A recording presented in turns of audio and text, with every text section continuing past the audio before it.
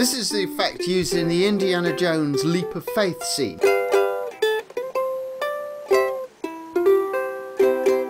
I've not yet seen this effect in a CGI film where it would just be way easier to set up. Perspective tricks. When the perspective shift black.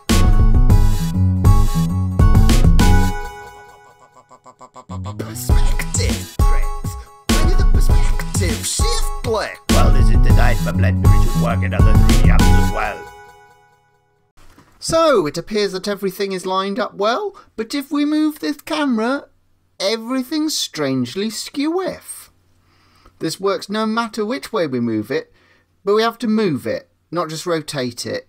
And scaling does nothing, as we pointed out. Scaling the camera does nothing. We did this in the last video. So first of all, we start with the scene, just everything's lined up correctly. It's not skew-if yet. And then, once the camera is in the one position where the scene should look correct from, once the camera's in that position, we now need to put the 3D cursor onto the camera.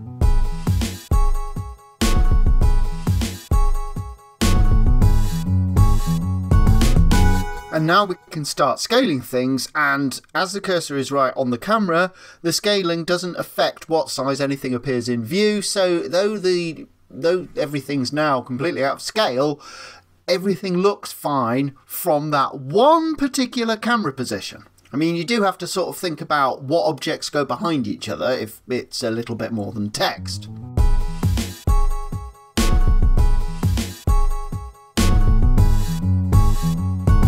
And for this wavy text, you tab into edit mode and select proportional editing and then scale based on the 3D cursor, which is still centered on the camera.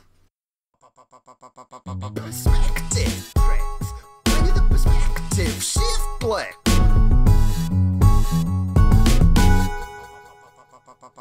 Perspective tricks.